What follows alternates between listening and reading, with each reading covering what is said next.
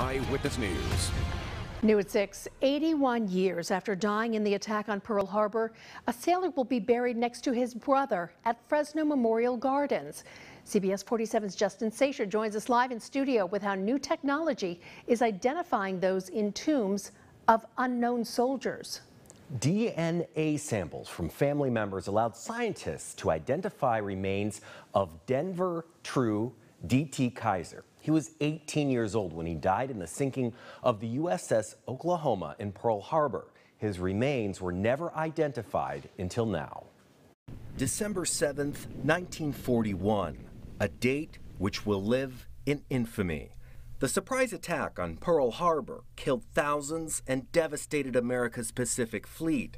USS Oklahoma sailor Seaman Second Class Denver True Kyser was just 18 years old. He had enlisted in the Navy at age 17. His mother, my grandmother, signed permission for him to join at that age. Kyser was on the USS Oklahoma when it was torpedoed.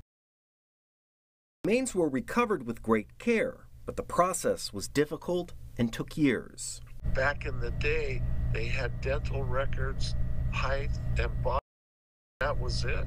The soldiers' remains, sometimes just bone fragments, were interred in a grave for unknown soldiers. Kyser's is now known, thanks to the Defense POW MIA Accounting Agency's USS Oklahoma project. The Oklahoma project is a huge project because we have so many service members that we needed to identify.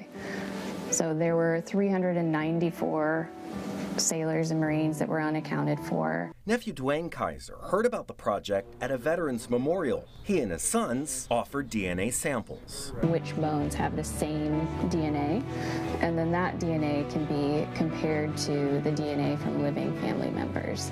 Then came the call. The USS Oklahoma project found DT's remains. He'll be buried next to his brother this weekend at Fresno Memorial Gardens. 81 years later, we're having his services. To find out more about the work of the Defense POW MIA Accounting Agency, check out our website. The story's there at yourcentralvalley.com. Live in the studio, Justin Sacher, CBS 47 Eyewitness News.